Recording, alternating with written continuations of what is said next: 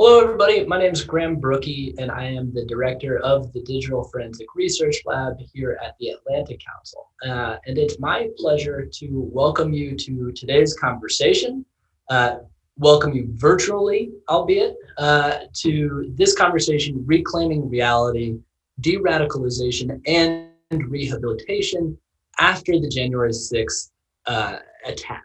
And so I'm about to turn it over to the team. We've got a slate of experts who have unique amounts of expertise and unique perspectives on the spectrum of radicalization that had an impact, a direct impact online, coordinated online first, and to events on the ground in the real world. And so I'm extremely excited for today's conversation. It's the second in our series of conversations focusing on this nexus between disinformation, platform governance, and domestic extremism, including domestic violent extremism. And so one quick point, the January 6th assault on Congress was the direct result of a months-long effort rooted in disinformation that was promoted by political officials, including the President of the United States, then President of the United States, and coordinated by some of his most fervent and conspiratorial supporters. And in the wake of that attack, there's a number of questions that go to the root of where this challenge goes from here. And it's pretty clear that this challenge of domestic violent extremism and its nexus to online disinformation and online movements it doesn't begin and end with one political figure. It's got a long tail, and it's something that it's a challenge that we're going to be dealing with for the foreseeable future. And so for us, it's really important to kind of unpack what that looks like, both from a very, very granular standpoint of, okay, here's what we've seen on the internet, and here's kind of what that means going forward, but also from a ideological standpoint of, okay, here's where this issue is rooted in history, and here's where we think it's going. And so a big piece of that is unpacking what I would call the spectrum of radicalization. If you look at the photos of the insurrection that occurred on January 6th, you see one group. And it's really important to note that it wasn't just necessarily one group, it was a number of smaller groups at varying points on the spectrum of radicalization. And so I'm very much hoping to learn from those who are participating in today's conversation. I'm extremely glad that they were able to take time. I'm thankful for them taking the time. I'm also thankful for you taking the time to join this conversation. And if you want to participate, then please jump in the chat. We'll be taking the audience Q&A. And with that, I'd like to turn over to my colleague, Jared Holt, who is leading and coordinating much of the DFRLab's effort on this set of issues. So with that, over to you, Jared. Thanks for that introduction, Graham. My name's Jared Holt. I'm a resident fellow at the Atlantic Council's Digital Forensic Research Lab. I focus a lot on domestic extremism and how it interacts with the internet.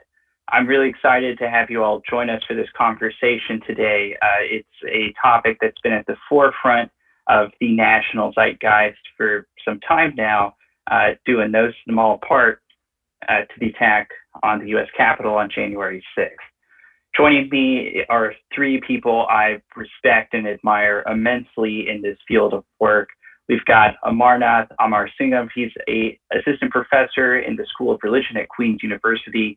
We have Christina Lopez, who's a senior research analyst at Data and Society. We've got Travis View, who was one of the earliest researchers of the QAnon conspiracy theory movement and the co-host of a really great podcast called QAnon Anonymous. So first off, thank you all for joining me. I'm really looking forward to this conversation, and I'll remind people who are watching, if you have a question for us about the last 20 to 15 minutes of this hour-long conversation, we'll be fielding some questions from the audience. So if you're listening to us speak, you have any questions, any points you would like us to elaborate on, please drop them in the chat, and we'll try to answer as many of those as we can in the time that we have.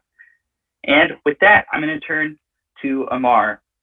The first question that I think we should try to answer here are the distinctions between groups, because it wasn't really one coherent, cohesive group that attacked the U.S. Capitol on January 6th. It was a combination of groups. So what lines can we draw between the different groups? And on the flip side, what kind of uniting strings tie them all together?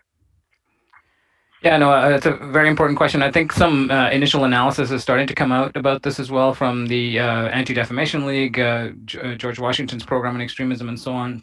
I think of the hundreds or so that were analyzed by some of these think tanks, what they basically found was quite a few, somewhere around 25 to 30% that we know of so far, were linked to the Oath Keepers, groups like the Proud Boys, Three Percenters, which are kind of much more far right, sometimes openly neo-Nazi organizations, alt-right groups like the Groyper Army, which is a kind of white supremacist movement linked to Nick Fuentes and so on. And then there's this kind of nebulous support for the QAnon movement as well, within, all wrapped up in this group of people. The vast majority, at least from the initial analysis, seem to be this kind of nebulous pro-Trump MAGA crowd. And it's not entirely sure how to think about them yet, right? Are they kind of loosely linked to some of these organizations, or are they just kind of, they went there to kind of protest the election outcome, but weren't necessarily self-identified in terms of white supremacists or in terms of the far right and so on. I think in terms of similarities, one thing to think about is the nature of the Trump administration over the last 4 years and what they've done to kind of public trust in the country, right? And so public trust in the media, public trust in government institutions, public trust in medicine, public trust in science, have all been impacted by the Trump rhetoric, and has basically opened up much more kind of space for a lot of this conspiratorial kind of thinking to take hold. And I think the consequences of that we'll be seeing for some time. So moving on from that, I'll go to Christina now. What's your understanding of the scale of radicalization in the United States, both in terms of extremist movements, things like the Proud Boys and the Oath Keepers, and also kind of the general public's complacency, maybe tacit support, we could say fairly, of those kind of extremist ideologies and movements and groups? I think that we have always known that there, at some level of extremism, has always been prevalent in the fringes. And within the spectrum, like Graham said earlier, within the spectrum of radicalization, you will always see that there will be certain avenues or pathways towards radicalization. What we are seeing right now is the ability to scale that up and the ability of finding different pathways towards radicalization. We definitely have seen this scale as content, and content that contains radical ideologies starts permeating and becomes a lot more mainstream, a lot more easy to find. And one of the details that I think is really interesting in terms of assessing the scale is that you have a structure of permission, of normalization, that wasn't present before, that you could identify specifically a Trump administration that was never very keen on establishing where the boundaries were and what was permissible to do, and which groups were actually on the extremism side. There was a lot of opportunistic use of these groups and these affiliations when it was convenient and when it wasn't. And so I do think that the permission structure that habilitated a lot of folks that would have not allowed themselves to be in a situation where violence was normalized was advanced, definitely through social media and definitely through some cable networks. So building on the point that Christina just made, Travis, online radicalization does not exist in a vacuum. It has all kinds of different arms and legs that reach into other parts of our society, including specifically news media and, politics itself. As Christina was saying, the Trump administration throughout the 2016 campaign and even throughout its administration never really seemed to be very keen on establishing a firm line between what would be considered fringe and what was permissible. I'm curious, in your experience and your research, how have you seen political influences? I'm talking media figures, activists, politicians. How have they influenced the general temperature within extremist or conspiracy-driven movements online? Sure. I mean, well, speaking of like QAnon specifically, I mean, what energizes QAnon followers more than anything else, in my experience, is validation. They love feeling like they are making an impact. They're influencing powerful people in some significant way, and this can come in the form of either praise or opposition. When we're talking about praise, I think what's unique about QAnon is that QAnon followers receive praise directly from President Trump. Trump said that QAnon followers are people who love the country, people who are very much against pedophilia, and it's also received validation. And the fact that QAnon followers love validation has obviously been exploited by some bad actors who are able to build an audience by giving these people validation and sort of ensuring that they are, that they are on the right track. And this validation can also come in the form of sort of news media coverage that sort of that paints them in certain ways, because they love to be opposed, because this comes from their basic troll ethos, the fact that it was first formed on 4chan. They love getting a reaction out of people. Because they imagine themselves to be digital warriors who are fighting an information war to get out the truth. So in that sense, if there's a certain kind of media coverage that paints them in a certain way, they really, really, really love. And this is, by the way, why I think it's really important that some media coverage really emphasizes narratives about the pain that being a member of QAnon involves, and the pass out. There's a woman named Ashley Vanderbilt, who is a former QAnon follower, who's making the rounds, talking about her journey getting out of QAnon, which I think is more productive way in recovering this topic. Yeah, I think that makes an important point. Oftentimes, the people that are plunging down these rabbit holes, something I've been trying to stress is that many of them believe that they're doing a good thing, that they are fighting for, they think that they're heroes fighting to save the country, right? But unfortunately, this comes with very devastating effects to their personal relationships, sometimes their employment, etc. Amar, I'm going to take it back to you. Now that we've kind of established the state of play, I want to start to shift the conversation towards trying to maybe change things or salvage some of this. Is it possible to get individuals pulled away from delusions like QAnon or extremist ideologies and eventually rehabilitate them to be, productive members of society who, are no longer dangerous? And is there any sort of established patterns on ways that are effective at getting people out of these movements? Yeah, I mean, it's a tough question, because a lot of the research that exists on disengagement or de-radicalization is usually linked to groups like Al-Qaeda or ISIS or, much more hardcore kind of neo-Nazi groups. And what we know from that research, and I'm not sure that the findings of that are entirely applicable with a group like QAnon, or with a movement like QAnon, let's say.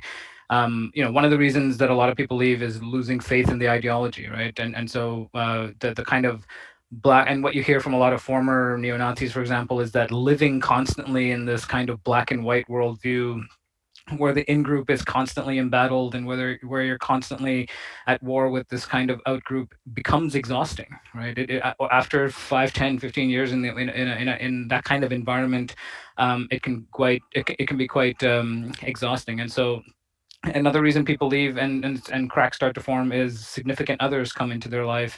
And so, there's often the story that a friend of mine tells, who was a former neo-Nazi, that he spent his entire life thinking that Jewish people were secretly controlling the world. And then when he actually met one, that started him on the path out of the movement. And so that's kind of, losing faith in the ideology becomes one of the reasons. A second is group like leadership failure, which in the sense of QAnon, I'm not sure what that looks like, so you're kind of told that members of your in-group, members of your movement are honorable, selfless, authentic people, and then once they start backstabbing, once they start showcasing their selfishness, and that can often lead to people leaving these movements. And the other one, which often isn't talked about, is just kind of battle fatigue, burnout, aging, getting older, wanting to kind of move on with your life, which I think we might see more of in the QAnon space as we go forward. But a lot of the findings, I guess, in the DRAD disengagement space are going to be are going to have to be adapted to deal with some of these more nebulous kind of fringe conspiracy movements, because it's not entirely a one-to-one ratio. The other thing I'll say is much of the research does draw a distinction between de-radicalization and disengagement, right? And so if our ultimate goal is to just prevent these people from engaging in acts of violence, it might be that they continue to believe certain things, right? It might be that they continue to believe in crazy ideas, but they just have found another avenue by which to address these grievances and talk about them. And so we need to decide as a society whether we're okay with millions of people continuing to believe crazy things as long as they don't do anything about it. So that distinction, I think, is important as well. Travis, I'll go to you. Amar, that's a really great point, distinguishing between de-radicalization and disengagement. But Travis, as far as QAnon goes, because, QAnon is not a, I guess, traditionally structured extremist movement, the type of things that have been studied in the past, like Amar was talking about. I guess drawing from your personal experience and your personal witness and research on some sort on a delusion that's grown to a massive scale like this, have you seen any trend lines in what's effective in getting people to unplug? Like, I guess what I'm wondering is it possible to either de-radicalize or disengage at any sort of large scale with, using something like QAnon as an example? Yeah, I mean, I think it's really important to draw a distinction between de-radicalization and disengagement, because I think it's one of the things that's just very unique, and I also kind of troubling about QAnon is, even though it has, according to polling, possibly tens of millions of adherents just in this country, the casualties that are directly as a result of QAnon is actually much lower than some other domestic extremist groups. So they're actually very generally lightly engaged. Now, that's not to downplay the threat or anything like that, but just comparatively, they have fewer casualties. But I think that what's kind of unique about QAnon followers is that they seem to always fold whenever they engage any kind, whenever they come up across any kind of serious consequences. We see this repeatedly. For example, there's Edgar Madison Welch, who was the Pizzagate follower, who was which was the predecessor to Pizzagate, to QAnon, who fired that shot into Comet Ping Pong and served a couple years in prison as a consequence of that. He wrote an apology letter. There's also the case of Matthew Wright, who was charged with convicted of terrorism for having an armed standoff on the Hoover Dam Bridge. Also wrote an apology letter. There's Jacob Chansley, aka who is better known as the Q Shaman, who is, according to his lawyer at least, very apologetic.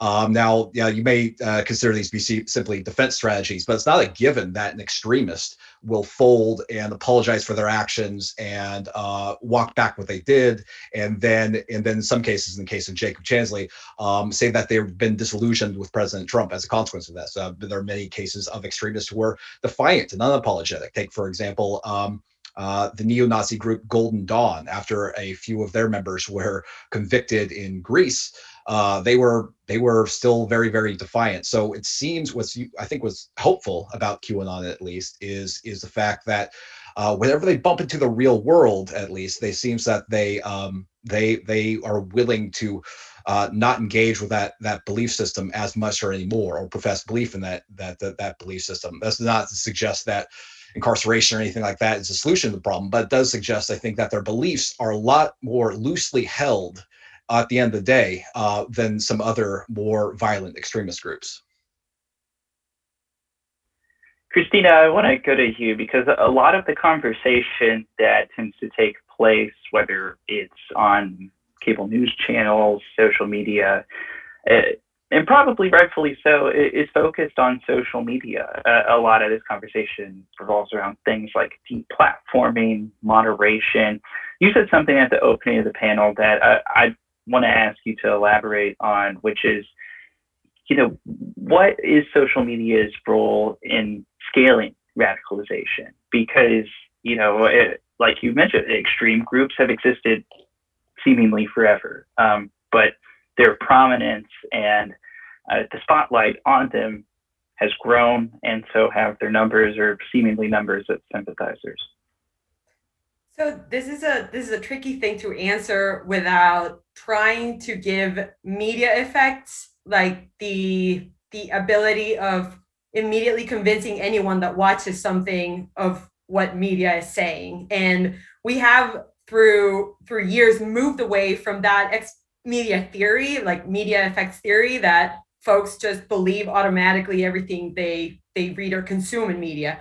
But we understand that in order to be persuasive, the media that is persuasive is that has a social component, a positive social interaction, and that together with the messaging can be more persuasive. And what you see with social media is that you have given influencers the ability of creating these parasocial relationships with huge swaths of the population, with gigantic audiences. And what this creates is that you have a message that is together coupled with that positive social interaction, with that ability of creating community. The socio-affective component of being pulled into these groups, I don't think we can leave it behind. It's just as important, I believe, as the ideological component or of where you lie in terms of the spectrum, right or left.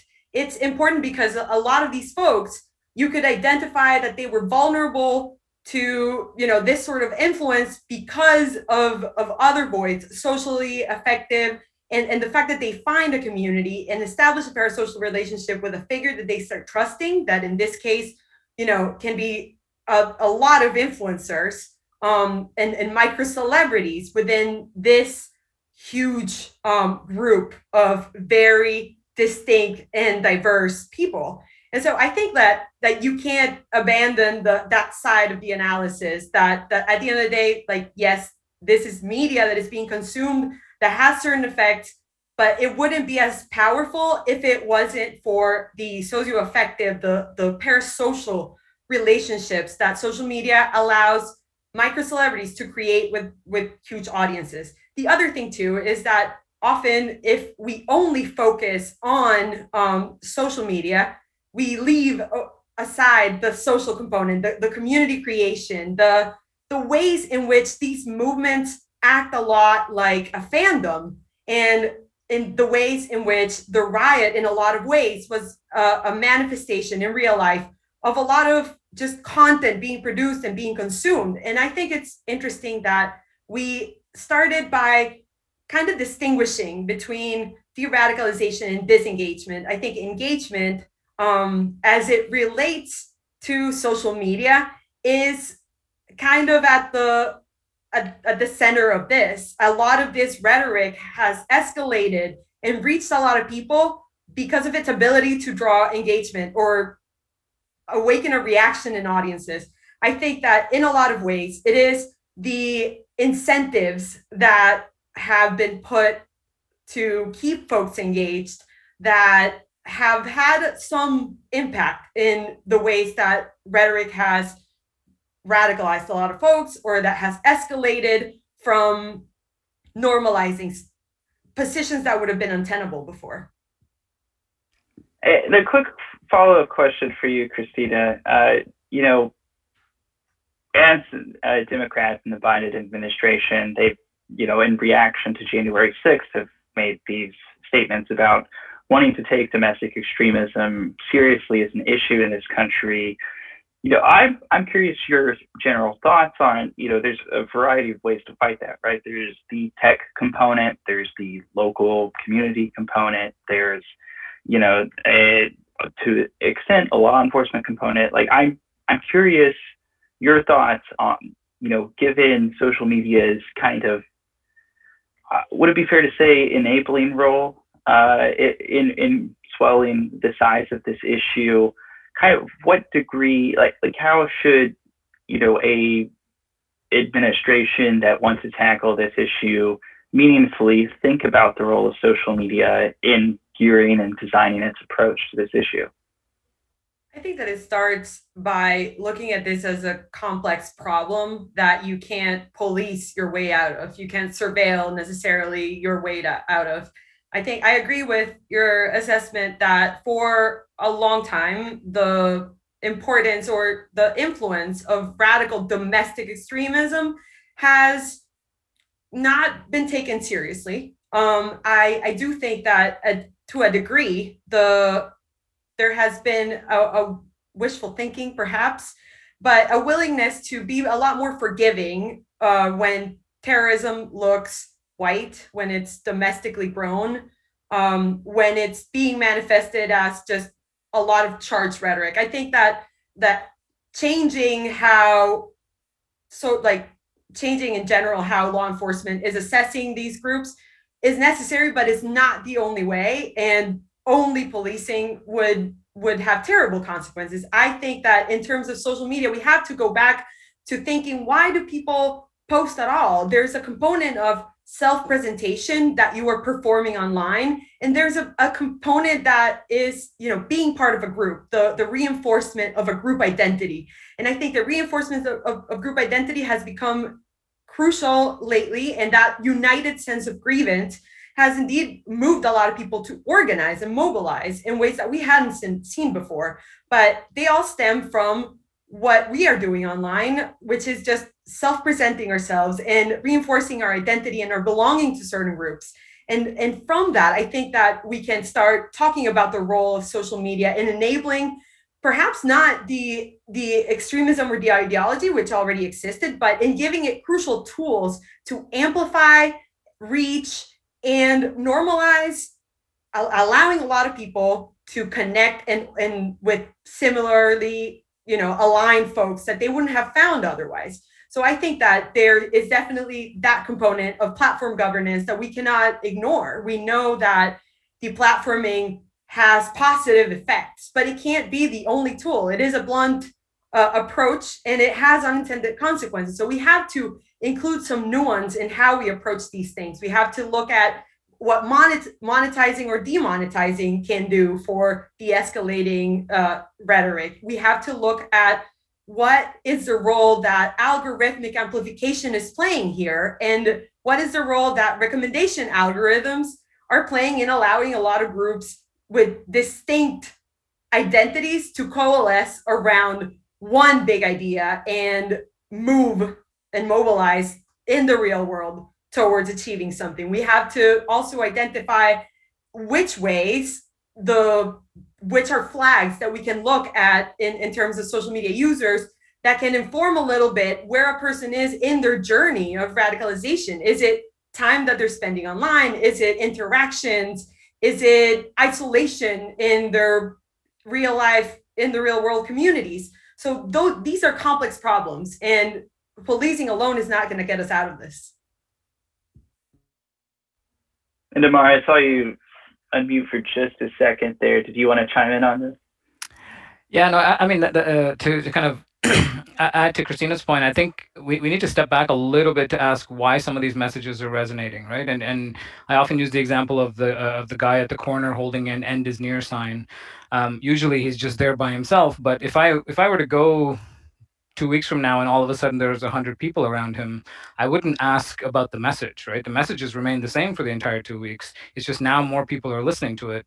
So then the question becomes, why are they listening to it? What changed in the last 2 weeks to make this message resonate more? And so I think we do need to ask a kind of society-wide question of why are these movements on the rise? Why is conspiratorial thinking on the rise? Part of it is, we saw a huge spike in the pandemic where it kind of had a disruption effect on a lot of people's sense of normalcy.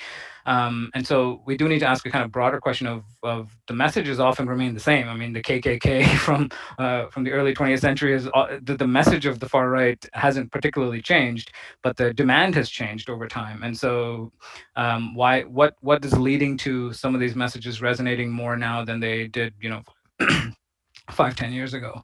And so the second point is we have this kind of tendency to think that DRAD programs are somehow a post 9/11 invention, but keep in mind, like the Norway exit program designed for the neo-Nazi community dates back to 1997. The Swedish program dates back to 1998. And so we do have kind of examples of how this has been done in other parts of the world that might be useful for using domestically as well. That pivots to my next question, which is for you actually, which is, a lot of people are maybe hearing about CVE, as it's called, countering violent extremism programs, practices, initiatives for the first time after January 6th attack on the Capitol. Can you give us a landscape of kind of what is out there, what's been tried, what works, what doesn't, and kind of what the limitations or the gaps might be there?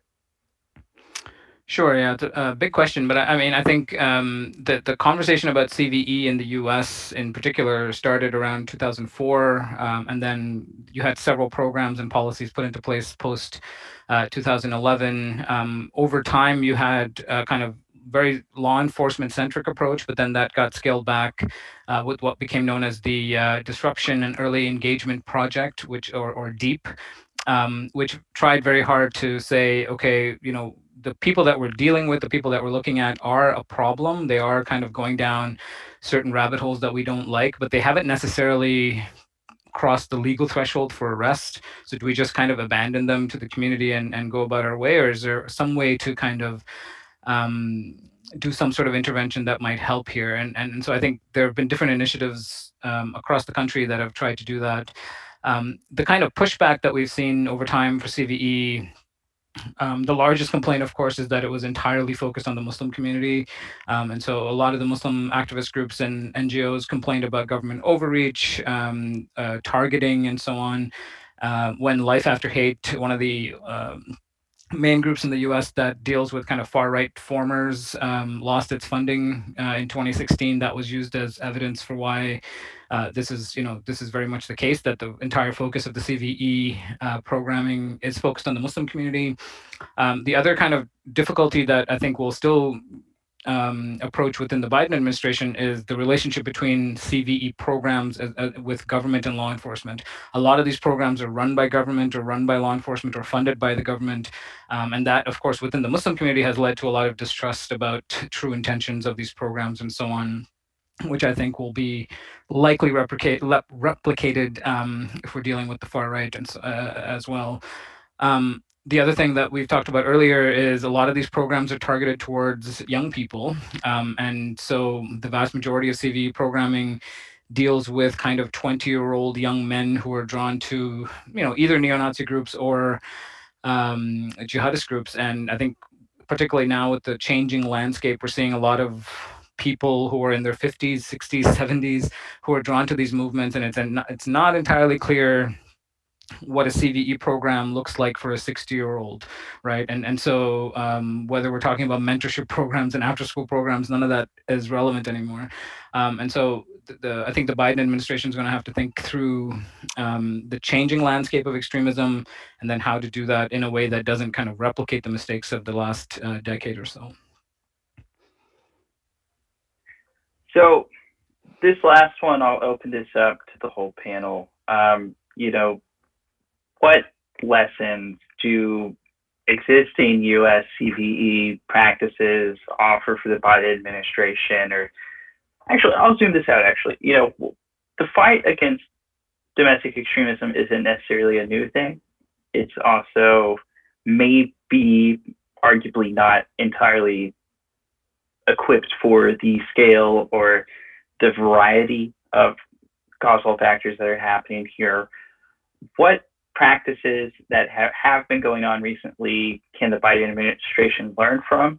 Also, on the flip side of that, is there anything related to messaging that maybe the Biden administration should avoid? Travis, I'll start with you because I've seen, listening to QAnon Anonymous, your show, I've heard you all talk on occasion about ways that politicians or media outlets have described or discussed QAnon in ways that didn't seem particularly helpful. Yeah, I think that, yeah, I think whenever I approach sort of the QAnon radicalization, I always talk about it in the ways in which is a tragedy, because again, these QAnon followers, they want to be heroic, they want to think that they're doing battle, and they want to feel like they're arm in arm with allies and they're supporting absolute evil. And then in this sense, I know that there's a lot of sometimes we get critiqued for it because we act as if we are too sympathetic to people who are radicalized in some sense. But we have to remember, sometimes acting sympathetic towards some of these QAnon followers, especially when they aren't actually particularly dangerous, is the most irritating thing you can do towards them. But it's also very, very effective, because it shows them that there is sort of a path out. Yeah, I mean, it's very, very challenging. I would just say that, yeah, the best sort of way to talk about it is to emphasize the pain that comes with believing this nonsense, and to encourage other people who are perhaps who are affected family members of QAnon followers to reach out to them as family members, as friends, because this is really the most effective way that we've seen people get out. It's like they're not going to listen to a podcast host, and they're probably not going to listen to some government bureaucrat, but they will often listen to a family member who cares about them. Not always, it sucks, but that is often the best chance of getting someone to realize that they are on the wrong path. I'll go to you, Christina. Are there any practices to countering extremism that you've seen that you thought were particularly effective that maybe, a Biden administration or Democrats seeking to counter this should take note of? Or on the inverse, anything you've seen that you didn't think was effective? I think that I want to echo Travis here in that I do not think that a reaction that demonizes those who haven't crossed the threshold from the radical ideology towards violence, like before they have crossed, the threshold of illegality, I do not think that rhetoric that fully demonizes these, in many cases, victims of someone else's exploits of social media affordances is the right way. Because just like a structure of permission was needed for some folks to cross over from, being kind of a passive observer of right-wing politics and a consumer of right-wing media towards being in person at a violent event. And so I do think that there is also a need for a better conversation in a permission structure for folks that want to take a step back and rejoin society and the mainstream in a way, and that helps through rhetoric. I do think that the Biden administration has a huge challenge when it comes to CVE approaches, mostly because, like Amarn said, a lot of the times these are policies and programs that are led from law enforcement, and in a lot of ways, radicalization has also affected our law enforcement groups. And that is also something that an administration like the Biden administration will have to contend with and figure out how this works when some of the forces that have been traditionally occupied for CVE approaches, individuals within them are on the radical side. And so that's another challenge that I think the administration has to transparently deal with. And Tamar, to you. Sure. Yeah, I mean, I think a lot of what I see going forward as probably necessary, kind of immediately, is very upstream initiatives, right? And things that people kind of roll their eyes at now: digital literacy, things like that, where and kind of rebuilding trust in some of these government and social institutions that have basically been decimated over the last 4 years or so. Trust in medicine, trust in science, trust in the media, trust in government. We know there's mountains of studies on conspiratorial thinking that basically show that there are real world consequences to believing these things, right? People tend to vote less. People tend to not vaccinate their kids. People tend to not volunteer or do any kind of civic engagement. And so I think the long-term consequences for kind of democratic functioning in the U.S. From the mainstreaming of these kinds of ideas is going to be immense, and so I'm less concerned, I think, about the kind of people who are radicalized, because there are already programs that kind of address some of those individuals. But I'm more concerned about the mainstream loss of trust and kind of conspiratorial thinking that has infected mainstream society, which I think is going to have deep consequences. On the kind of individual level, I do think we need to, because there's so many, I think we need to kind of disaggregate whether we're talking about hardcore members of these groups, kind of supporters and sympathizers. We know from the studies of kind of Al-Qaeda and jihadist groups that the nature of individual involvement is fundamentally important, or understanding the nature of involvement is fundamentally important for de-radicalization. If you're talking to just someone who's kind of hanging out at the edges of these groups, your approach to them to get them out of these groups is going to be very different than if they have some sort of leadership role, right? And so I think just understanding the landscape of some of what's happening is going to be quite important, because unlike Al-Qaeda supporters in the US, which is minuscule, this is a kind of massive problem. And so that's going to be difficult going forward. As Travis mentioned, I think getting families involved is quite important, and the Norway kind of exit program did that quite effectively. The challenge, much like what Christina said, is that if you're dealing with groups like the Oath Keepers or whatever, sometimes the families are the ones who taught the young people these ideas to begin with. And so you're going to have kind of an added difficulty there, just like you would with law enforcement involvement. So, on the optimistic note. All right. Yeah, on that cheery note, we've got, it looks like 17 minutes left for this Q&A, and we have more questions than minutes available to us. So I've asked, one of the folks working on the behind the scenes here to funnel me a couple of questions and we'll try to get to as many as we can before we sign off at the end of the hour. Travis, this one is for you. It's about QAnon. What do you make of the moving the goalpost that Q groups are currently doing? QAnon believers said that the inauguration would result in Trump being inaugurated. Now, there's this channeling of a weird sovereign citizen movement kind of theory about March 4th. What should we make, or let me reread this real quick. How do people who believe in QAnon deal with the constant changing of dates and the constant pushing of these goalposts?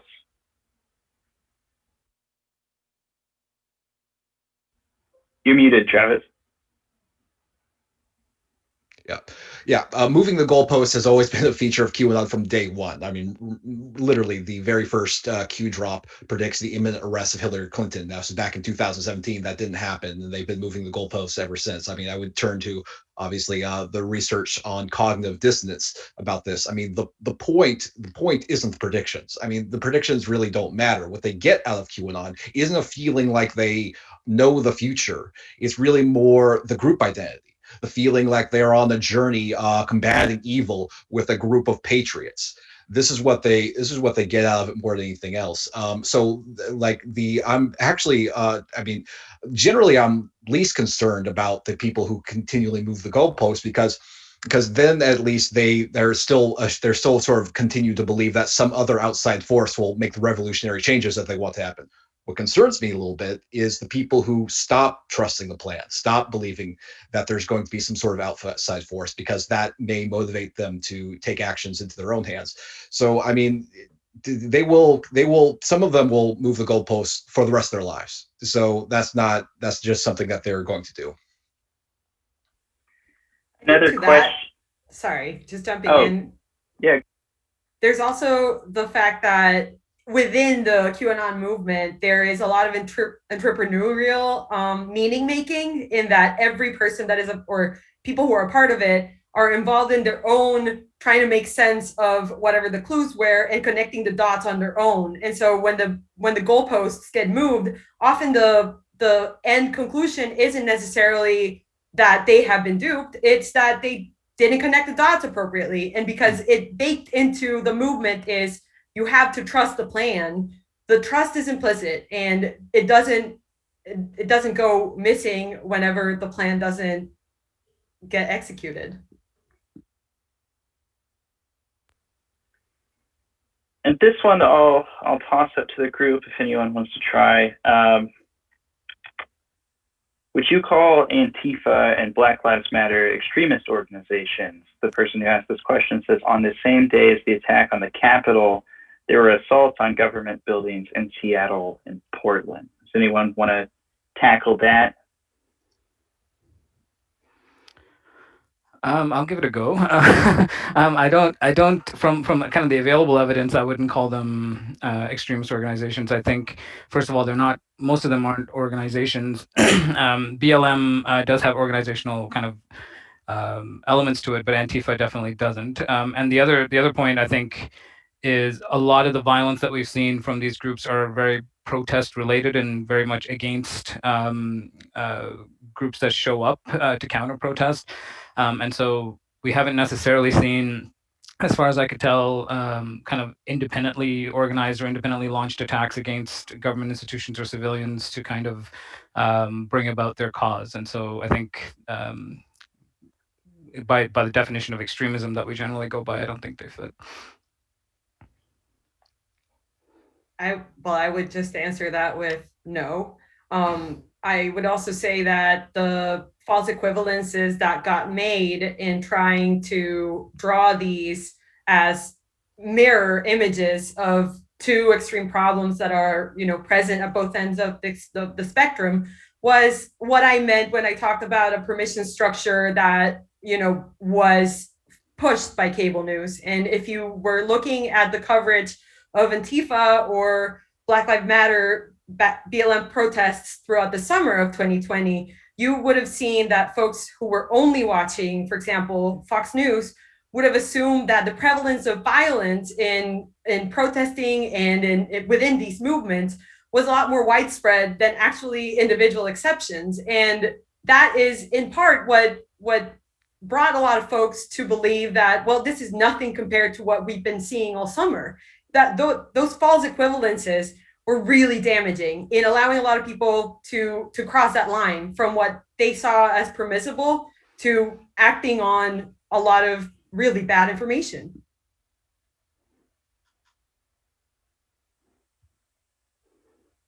Then, Travis, do you want to jump in, or should I jump on to this next question? You can jump to the next question. All right. This one is about deplatforming. Will migration to alt-tech platforms, particularly decentralized ones, increase the scale of domestic extremism? What happens when we can no longer deplatform and ban radical users from mainstream social platforms? I haven't said much. Maybe I can try to answer this. So when extremists move from mainstream to alternative tech platforms, this is something I've written a bit about at DFRLab, it's kind of a double-edged sword. On one hand, the ability for those extremist groups or individuals spreading disinformation or lies drops significantly. They are unable to poison the well, if you will. So it has a pretty devastating impact often in that respect. In another respect, to the degree that there is coherent organizing happening, whether it's Facebook groups or event pages, networks of individuals, taking those networks offline can have an immediate destabilizing effect. I think that a lot of the social media action against extremist groups after January 6th and the attack on the Capitol probably played a contributing factor in the fact that nothing was able to be significantly organized around Joe Biden's inauguration. I don't think that is, a completely discountable piece of the puzzle there. But when people move to these alternative platforms, a lot of them were first adopted by very hardcore extremists that got the ban hammer like years ago, and it got, shown the curve on social media. That's something I keep telling people, is that radical extremists on a lot of these alternative platforms have the home field advantage.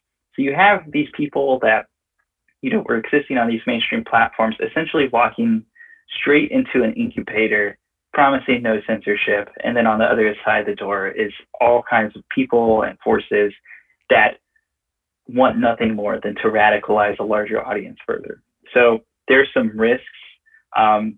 As far as the scale of domestic extremism, I haven't seen a whole lot to suggest it increases the scale of it, but it could potentially accelerate things. And some of that is, we're just gonna unfortunately have to wait and see what happens. If I had a crystal ball, I would rub it and look into it and tell you what it said right now. But that's my answer to that. If anyone wants to jump in, or otherwise I'll get to the next question.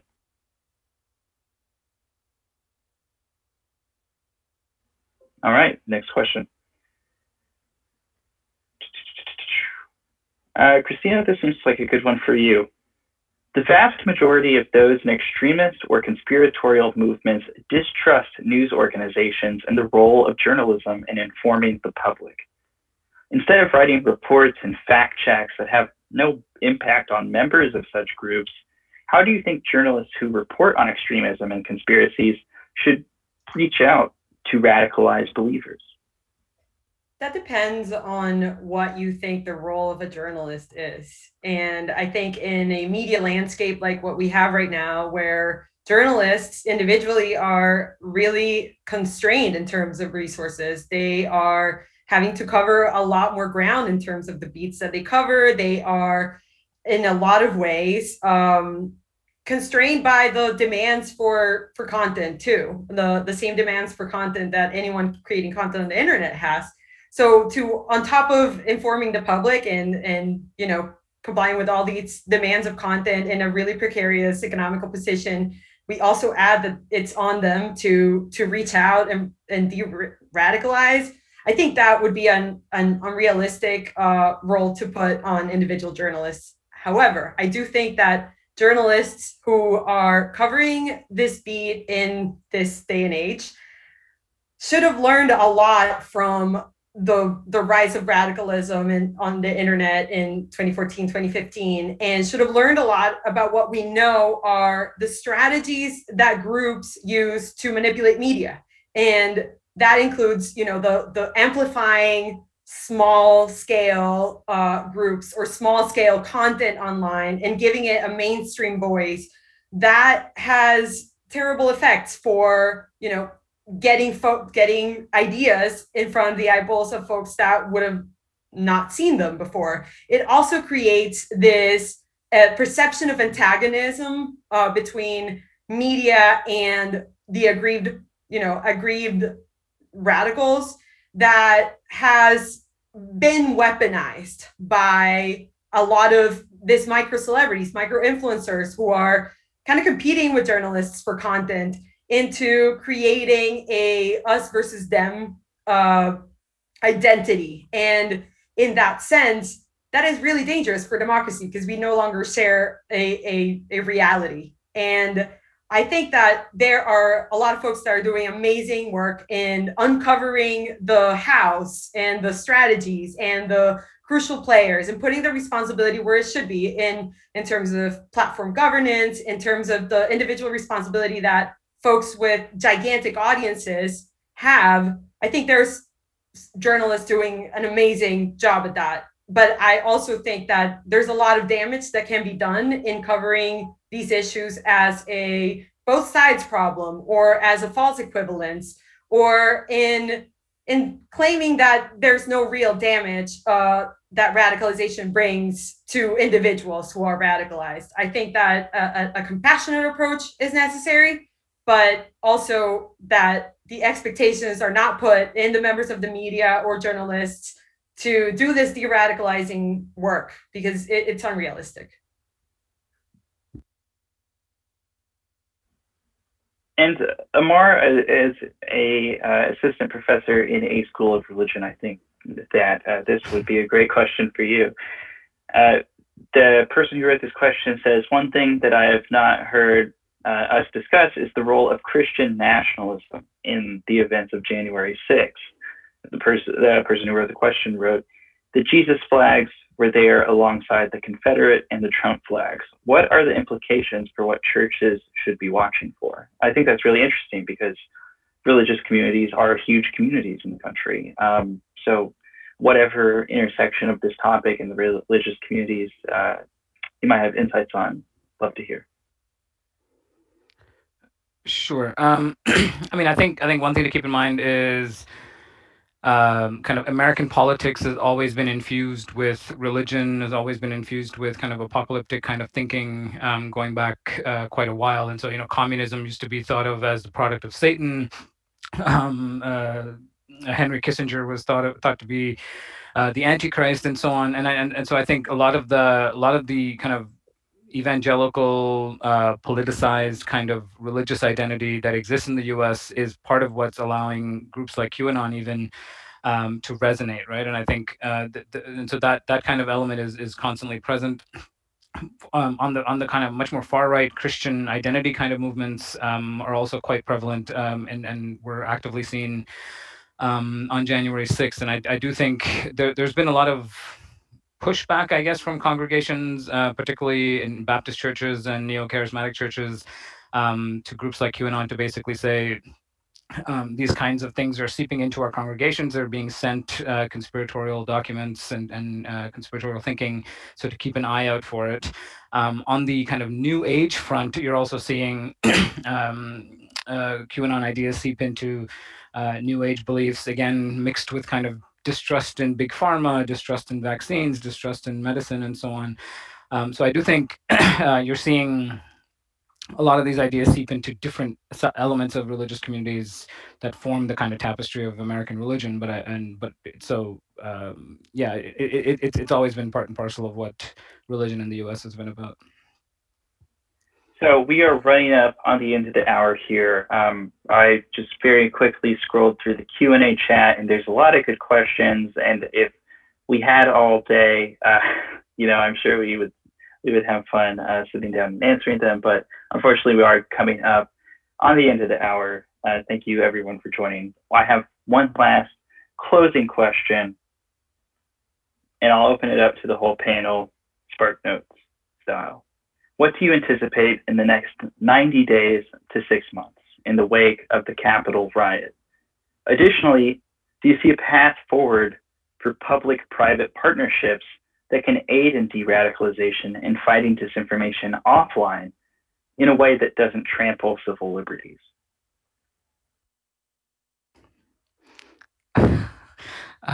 Massive question for 30 seconds. I think a lot of that groundwork has already been laid with the fight against ISIS, for example, ISIS Online. And so a lot of the lessons learned from that period can be applied and continued with what we're seeing now with the far right. There are problems there which will take a long time to unpack, but I do think there are lessons there going forward. There might be an opportunity to, right now that the attention is on the topic, like force for more accountability of social platforms, while knowing that that is not the only solution and that is not the only way.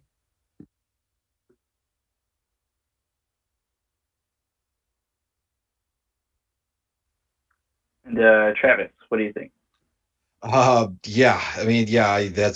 a very difficult question. I think that moving forward, again, I think more outreach and more understanding, providing past and stories about de-radicalization, I think is the best thing that the media can do, at least. Yeah, and to the respect of the next 90 days to 6 months, I think it was, currently the far right and extremist right is in a kind of a state of suspension right now, if you will. This universal condemnation, federal scrutiny, deplatforming, law enforcement investigations. It's kind of put things in a weird spot for them. Eventually, though, it will come together and it will kick back into gear, and probably sooner than a lot of us think. So, something I've been stressing to people is having the conversations now and doing taking the actions that we can in this moment to make sure the next time something like January 6th happens, that we're better prepared. And I think this kind of conversation is the perfect place to start. It's exactly the kind of conversation we should be having, both within government, civil society, and also, more broadly speaking. So with that, we're coming up on the end of the hour. I want to give a big thank you to our panelists, Christina Lopez, Travis View, and Amarnath Amarsingham. So thank you all for joining. And yeah, take care. Thank you for having me. Have a great afternoon and the rest of the day. And from the DFRLab to the audience, thanks for joining.